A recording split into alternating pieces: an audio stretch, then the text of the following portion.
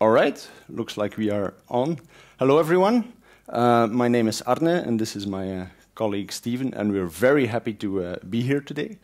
We work for a company called For Each, which is based just about a mile from here, and we build custom web applications. What we mean by a custom web application, it could be anything going from a set of microservices, a CRUD application, a more complex platform for multiple sites, but basically anything that does not really fit with your out-of-the-box CMS things, that needs some serious coding but has the web as a common denominator. We've been doing so for many years, and a large part of our company, we use the Spring ecosystem to build those applications. Now, throughout the years, when you build a lot of custom projects for customers, you notice that there's often the same things that you need, usually side features.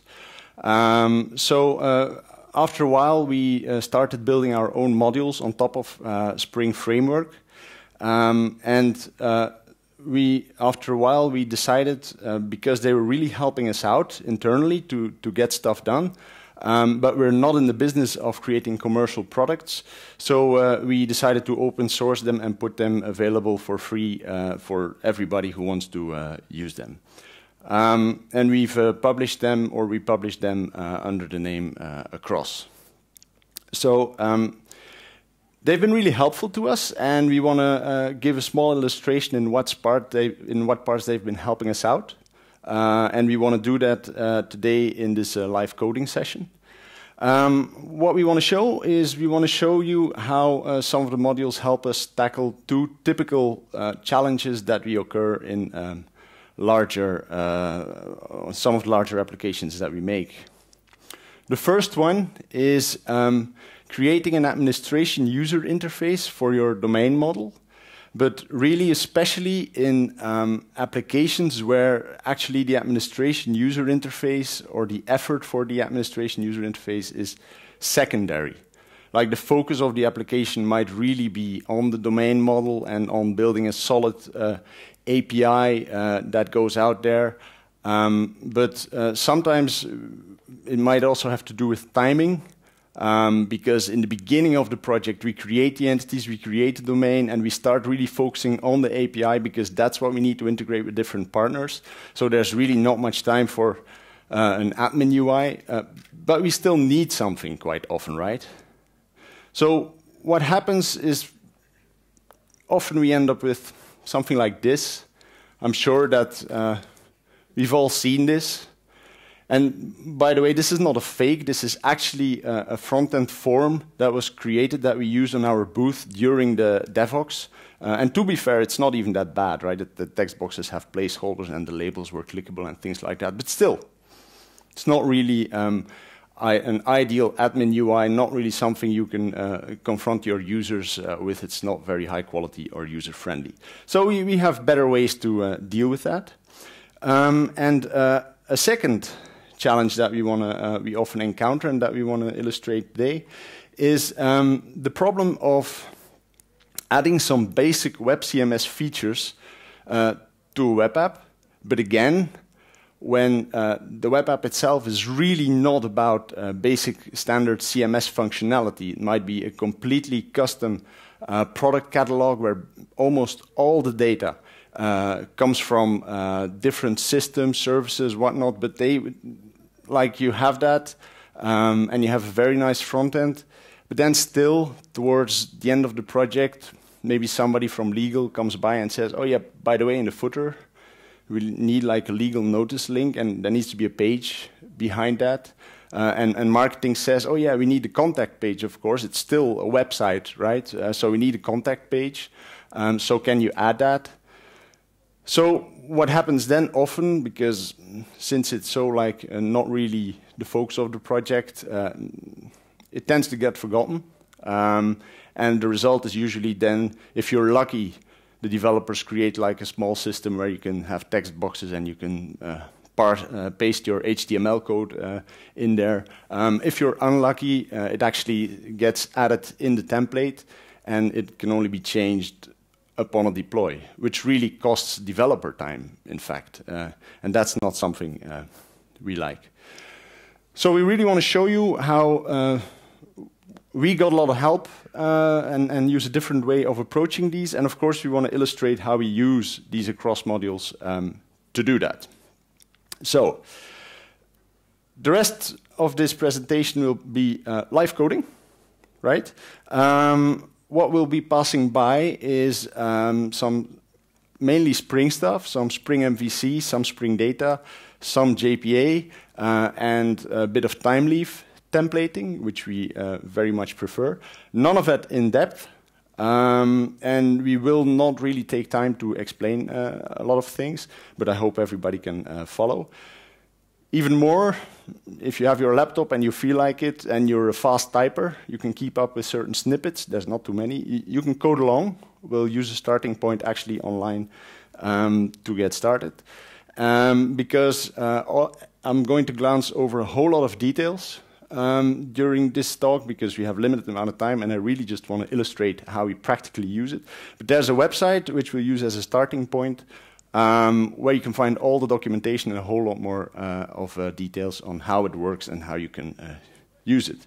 So let's go to the coding, and since I'm not a very good coder, I'll hand the keyboard over to my colleague Steven. He doesn't talk much. It's better that way. Okay, so this is the, yeah, you probably need to drag it to that screen. So this is the website, across.foreach.be, and we'll actually start from there. There's a Get Started button at the top, because like all the cool kids in town, if you know Start Spring.io, we also have an app initializer which helps us generate a project. What this does is we configure a project. We name the project Devoxx, and we're just going to add some modules to create a starting application which we'll build upon. So let's add cross web support. We want to build, we want to add a message source. We want to sample at this point the administration UI, so we're going to add an admin web module, which gives us a basic secured section.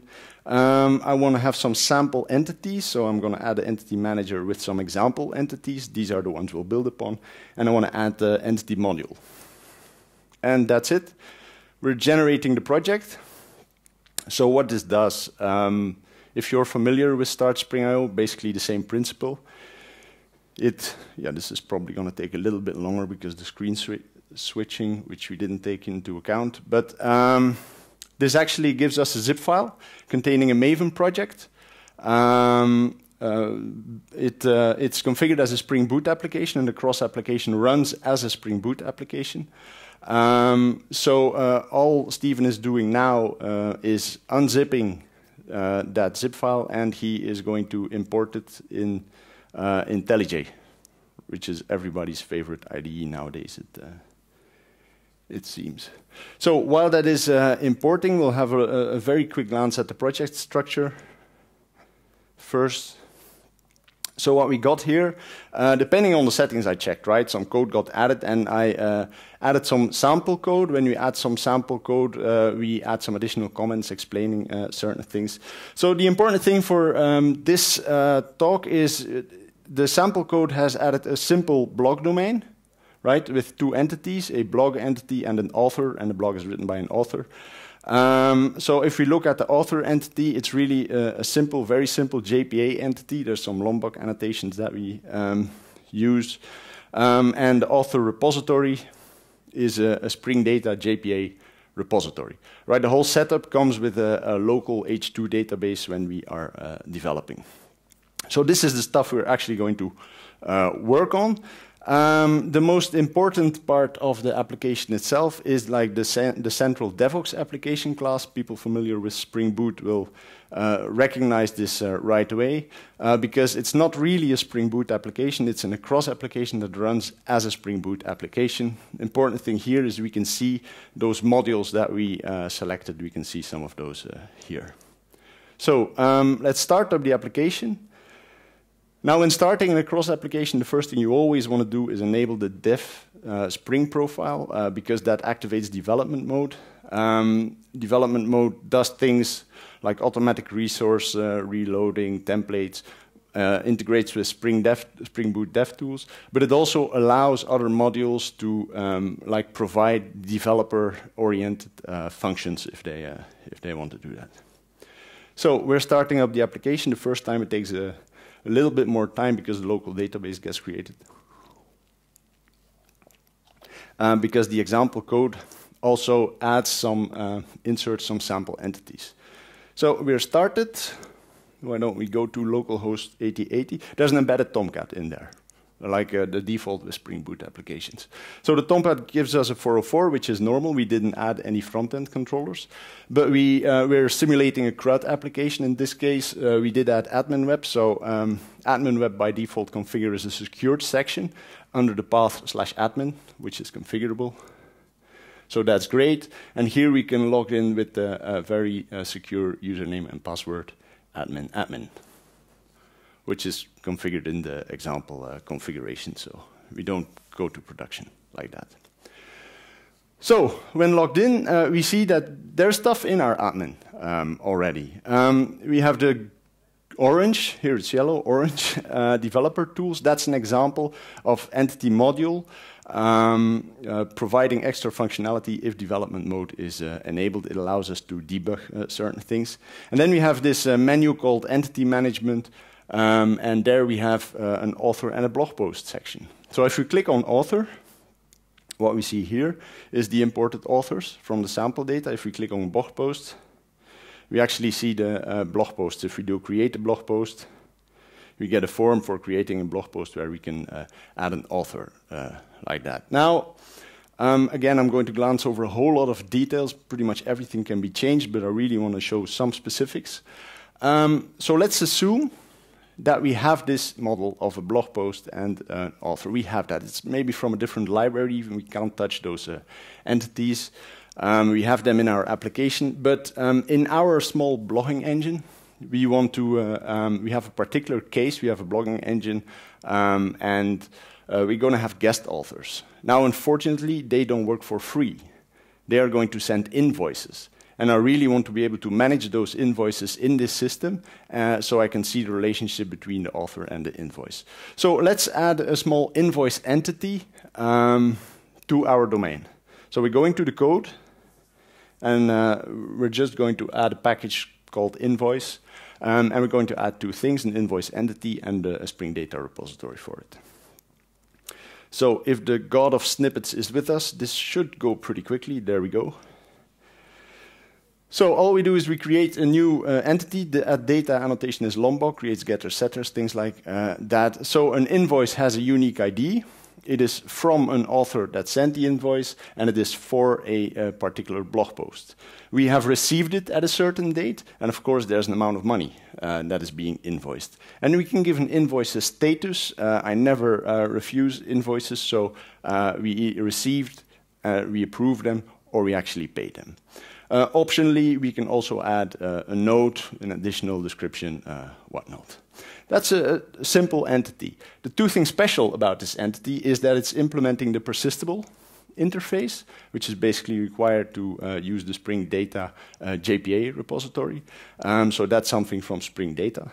And the second thing is that we added a custom getLabel method that generates a more simple descriptive label invoice getID. That's it, simple entity. We still need repository. So let's add our invoice repository, which as well is nothing more but your basic Spring Data JPA repository.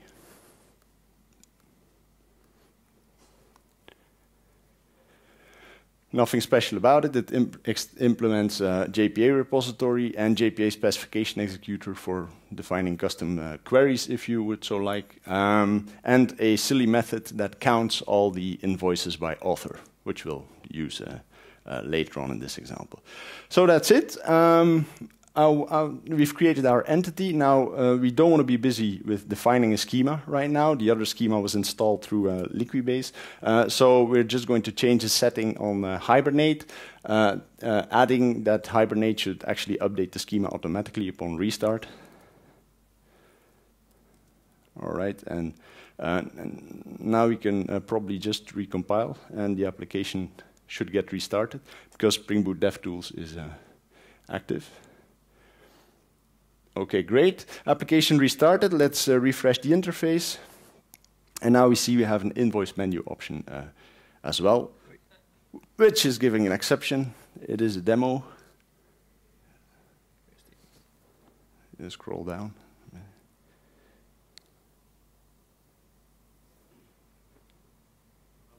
There is no backup plan. The typo in the Hibernate property. Okay. All right, now we need to restart, I think, because oh no, it detects the changes. All right. But we already saw that the entity got picked up and is in the user interface. Now it is working. Let's see if we can actually create a new invoice. And we see immediately that we get a form where we can already select the author. Author is required, blog post is required. Let's create an invoice from the across team for a certain blog post, add a date, add some money, set status, and add a big blob of text as a note. And this will work. So what actually happens is that one module, the entity module that we added to our system, it inspects, it builds a meta model for entities with a default implementation that inspects Spring data repositories. So this could, in fact, be like a MongoDB repository or another type of Spring data repository. It tries to find the entities from that, builds an entity meta model, and based on that meta model is going to try to generate a user interface for you. We've added the invoice. If we go to the list, then we see the invoice there. And what's also interesting to know is if we go to author, for example, and we added one for the across team, we see author now has a tab invoices where we can see the invoices attached to that author. Now this is, again, the relationship is detected based on the types, the class types. It can do the automatic filtering because it detects that there's a repository that implements JPA specification, executor is mapped to entity module stuff, and that works. So, but let's have a look at the form, and because I think we want to add a little bit of customization to that. I see author and blog post are required, but receive date is not. That's okay, but amount of money I will always need. We need to make that one required. And I think status is also required, and status can never be null. So I really want the default value on status. So let's see how we can change that. And as first step, let's go back to our entity, right? Because if we look at our entity, we noticed that it has two not null annotations, which has bean validation annotations, on author and blog post. And these were actually inspected to determine that the control should be not only rendered as a required value, but also actually behave as if a value is required, meaning it doesn't offer the option to enter an empty value. So if we add a not null on our amount and on our status, then they will become required. Also status, I would like a default value, which just makes sense, right?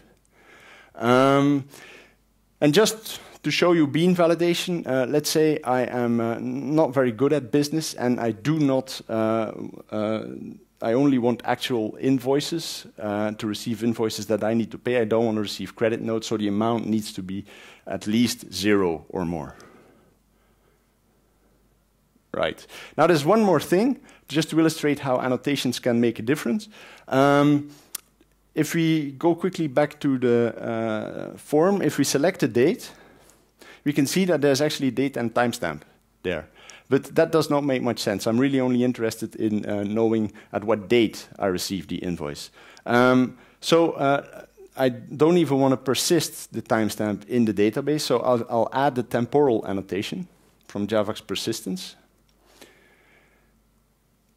So with that, we can actually tell the entity manager that it should only persist the date. So what we did now is we added some annotations. If we simply recompile and reload, go back to our form. Yeah, I think it's already done. So now we see a difference, right? We see that amount is required, status is required, and pre-filled with received. And if we select receive date, we can see that there's no more timestamp because those annotations were inspected to determine how the control should be rendered. If we, let's say that we try to create a new for different author, different blog post, and different amount of money, whatnot. Okay, if let's put the amount now, try to save it with the amount negative. No, that's not going to work. Yeah. Well, that would not going to work, but that's going to give a different exception, right? So we see that also the minimal validation is done. The validation is actually done by the annotations. It just hooks up with the default annotation validator that Spring provides. So far we've customized the behavior of the form and the layout of the form simply by adding sensible annotations to our entity, right?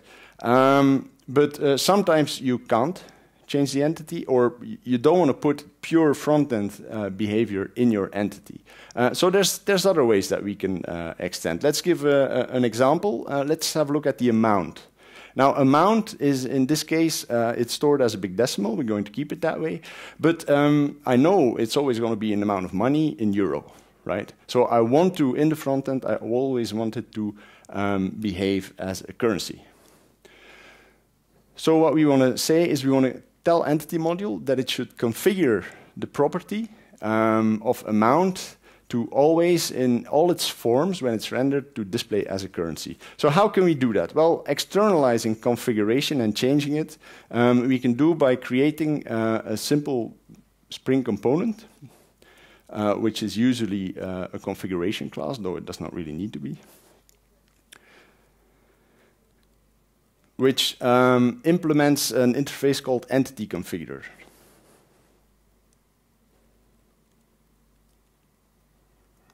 Now, entity configurer gives us a single method.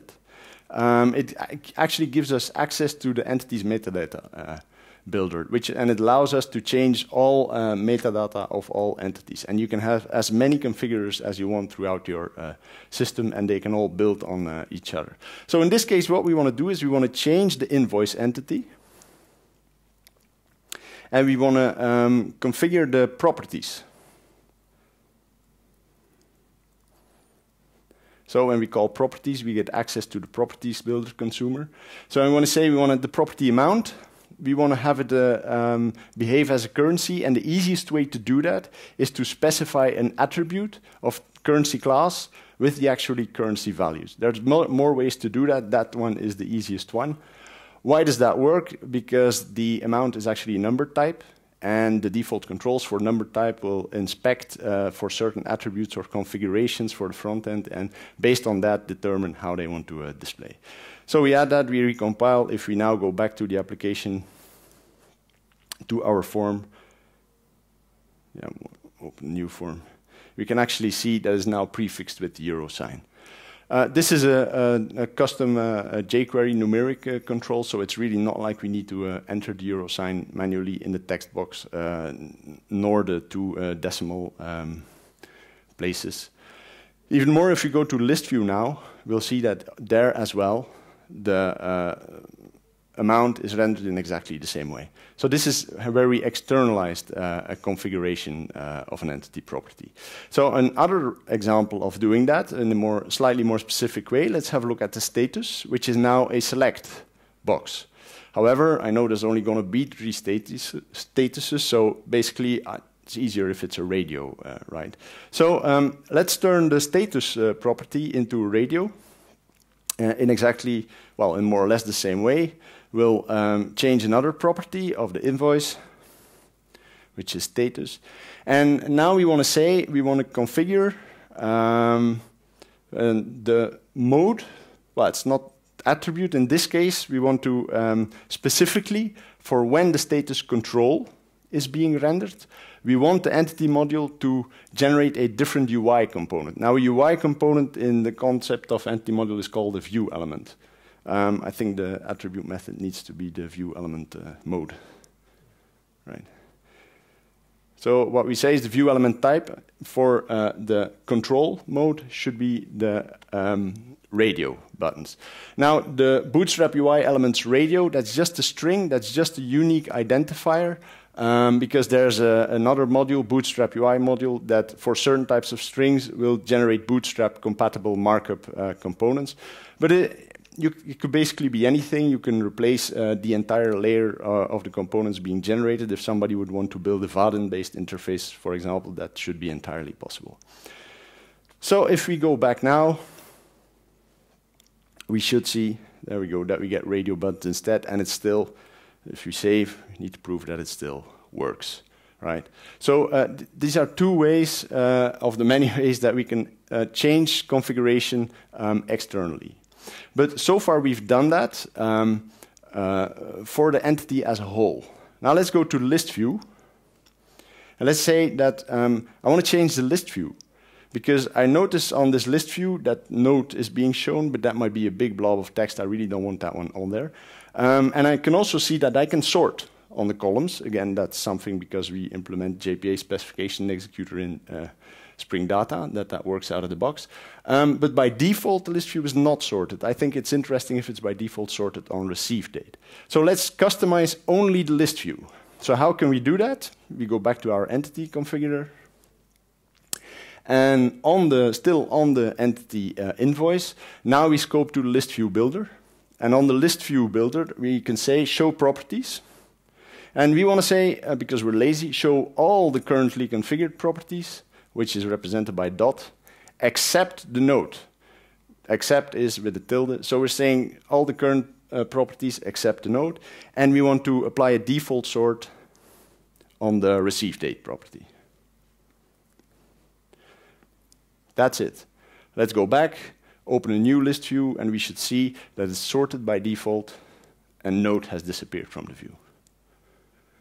There we go. And we can still sort on other columns. That's not a problem. We just change the defaults of a list view. So we've seen a way of customizing the invoice entity, the entity that we added. But we can do a little bit more still. Let's say, back to the original proposition, I have my blog entity, I have my author entity. They come from elsewhere, right? I cannot change those entities. However, on the author list view, I'd like to add the phenomenally useful field of seeing how many invoices that there are for that author. So I can't change the entity, I cannot add it on the entity. So what I can do is I can define a fake property on the author entity.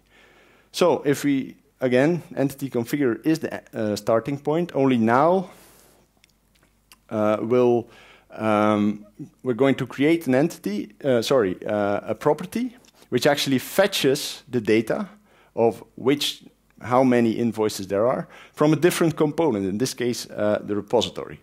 So how are we going to do that? Well, first we're going to scope our entities configuration builder to the author class. And again, we go into the properties. And now we're simply going to define a property with the name representing the total number of invoices, total invoices. And we go and say the property type of that property is an integer, because it's just going to give me a count.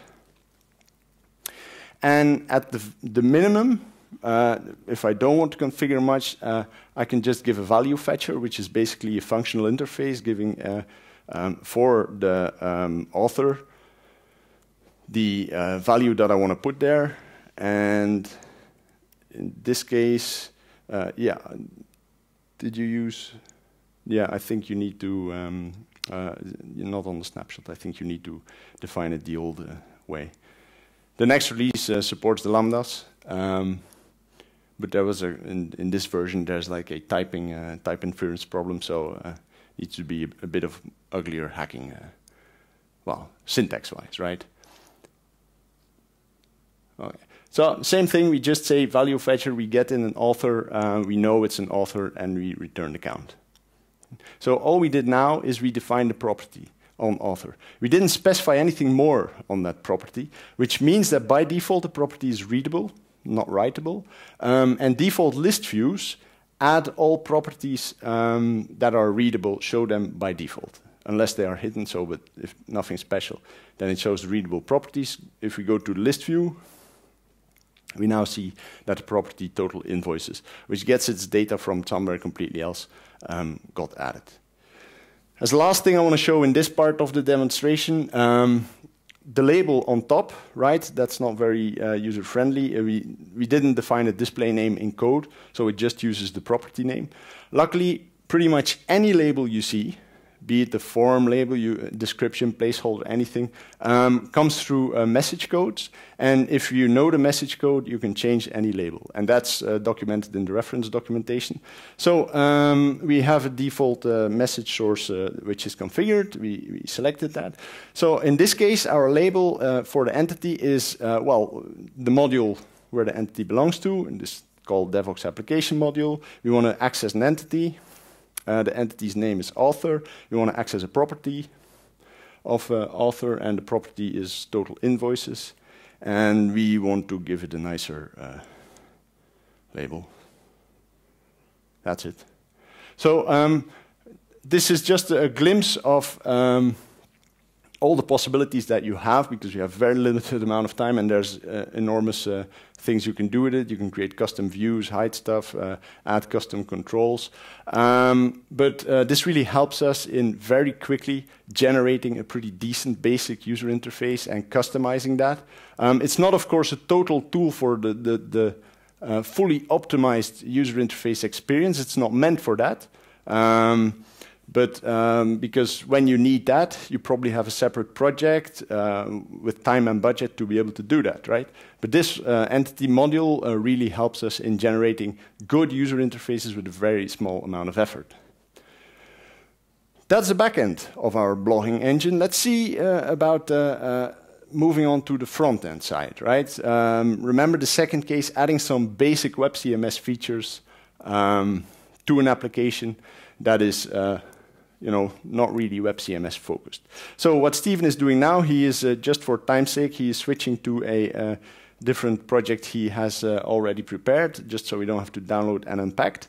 But what we actually did is we went to generate project again, and we select, like, there's a preset website with custom backend. You just select that one, leave all the samples on, and do generate, and then you get this. You can see there's some more modules added in there. But if you look at the domain, we will still see, again, our author and blog post, exactly the same. A difference is there's a web package that contains, like the blog controller. Maybe you can open the blog controller, which is a standard Spring MVC controller, which renders the blog post. And there's some Thymeleaf templates for visualizing the output. So let's just start up this, this application. And this time, we will get a front end included from the sample code.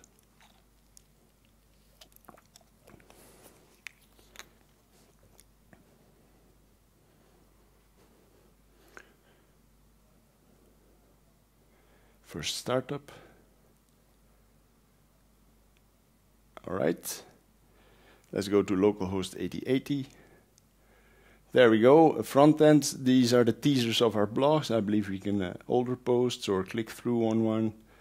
Yep, that's a pretty heavy image, it seems. It comes from the net, but works. So this is actually a fully functional blog application. So this is the front end, which is nice. Let's have a little look at the back end. Again, admin module is in there, so we get the same type of thing, the same level of security in the example. Okay, now we see a couple more things, right? Yeah, the demo controller is an example. We see in the entity management section, we see user module got added. That's because we added that one. That one provides a simple user domain. We're not going to go deeper in that one. Our module is now called, our application module is called differently, simply because we named the application differently, but the entities are exactly the same. And the WebCMS module is added. Now, WebCMS module is, well, as the name implies, is a module that provides some basic WebCMS features. And one of those is a web component, which can serve as a simple building blocks for slicing up your templates and making them dynamic. So, for example, let's create a new web component. I mean, again, this is not a full-fledged CMS. It's not supposed to be. This is just a module adding some basic features. Let's maybe create an HTML component. Let's call it footer or test footer, yeah. And we can we get a small code mirror component which allows us to enter some HTML with some simple highlighting. Okay, so we created a component basically manageable by the user. It's stored in the database. Let's go to the home page, and if we look at the footer now, let's say how can I get my component to render in the footer instead of that very nice icons. I want my ugly header, right? How can we do that? Well, the footer is part of the layout Thymeleaf template. So let's go to that one. Let's scroll down to the footer. Okay. So here we have the footer markup, and to turn it into a component, to render the component instead, all we have to do is add an attribute and give it the name of the component. This is because WebCmsModule comes with a Thymeleaf dialect. We really like Thymeleaf. It comes with a Thymeleaf dialect. And we just say name of the component is test footer. If we refresh the page, we see that our footer has now been replaced by our custom component. On every page, since it's in the default layout, if we go back to the backend and delete our component,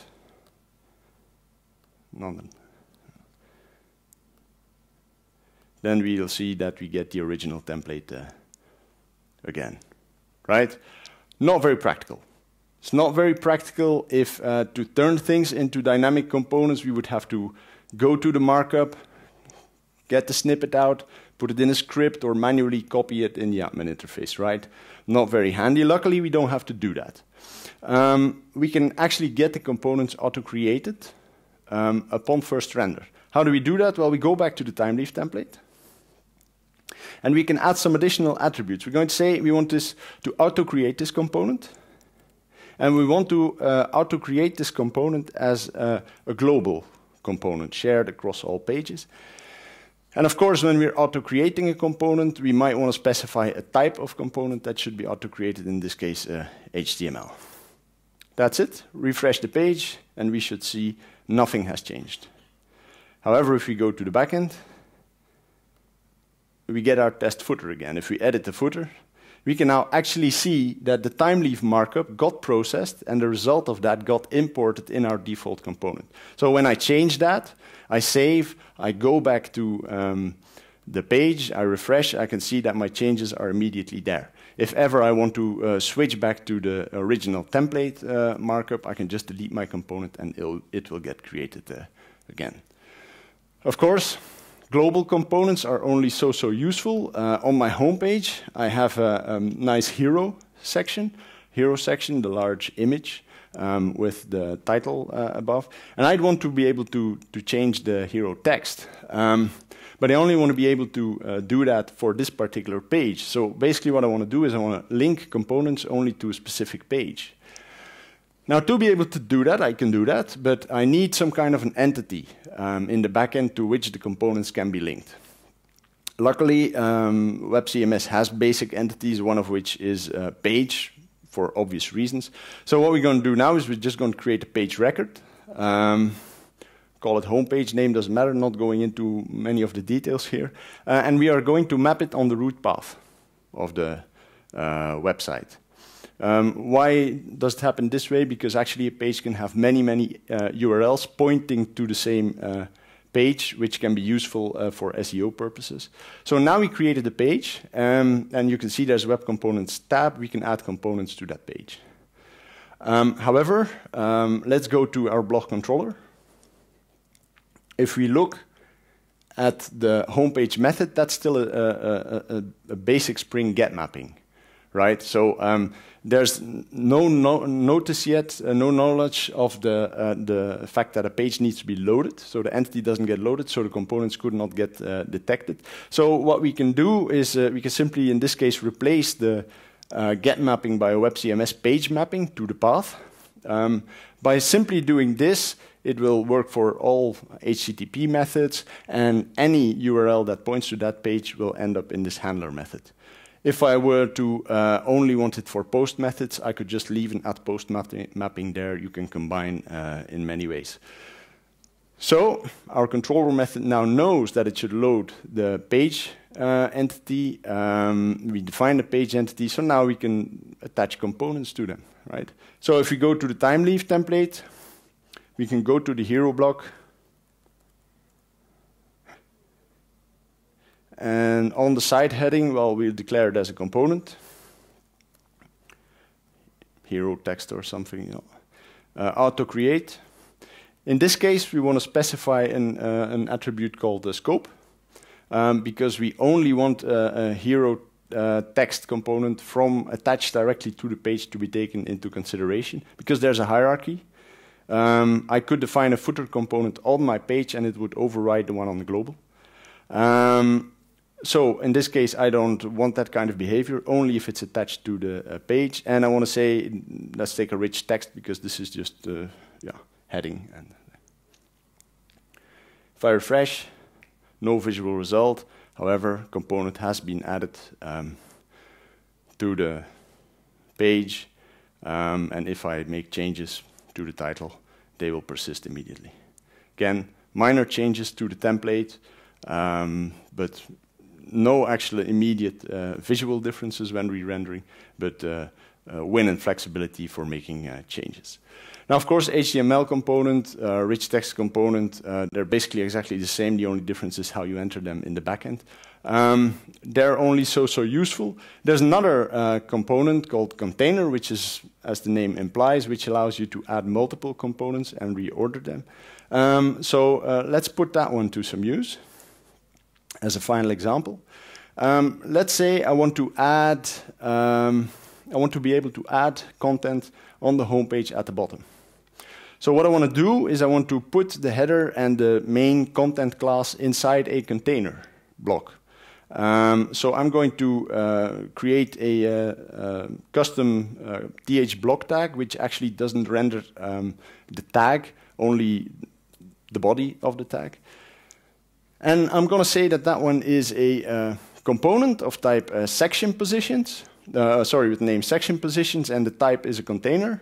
We're going to auto-create the component, attach it directly to the page. And there's an additional attribute here, parse placeholders. Because the two existing blocks in there, we are now going to define as placeholders. If we have a look at the container, this is actually dynamic Thymeleaf, right? This iterates over our blog posts, makes decisions, and renders the different teasers. So I cannot make this static. So I am going to both the header, I'm going to add a different tag and say this is a placeholder. There's a P too many, I think. Yeah. And I'm going to do the same on the container and say this is a placeholder with main content or teasers. Or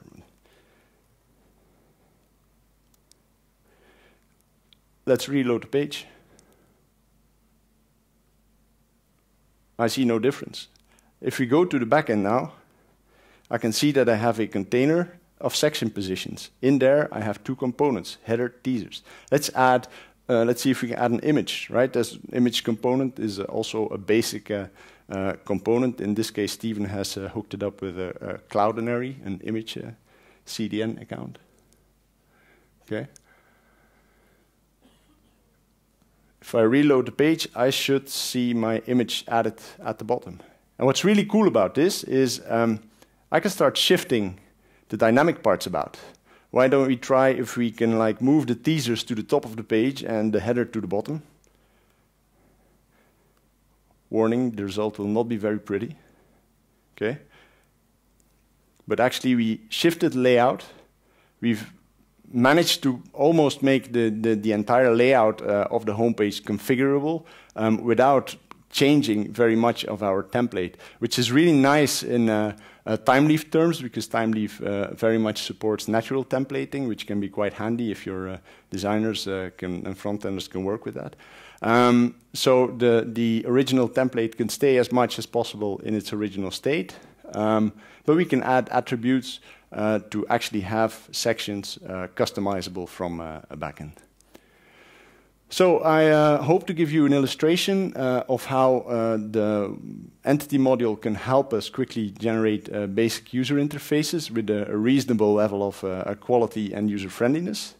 And at the same time, how WebCmsModule can helps us when we need some basic WebCMS features in one of our applications. We can simply plug that one in and we get some pretty powerful stuff. Of course, most of our things are focused towards developers, so you need to have some technical know-how to set it up.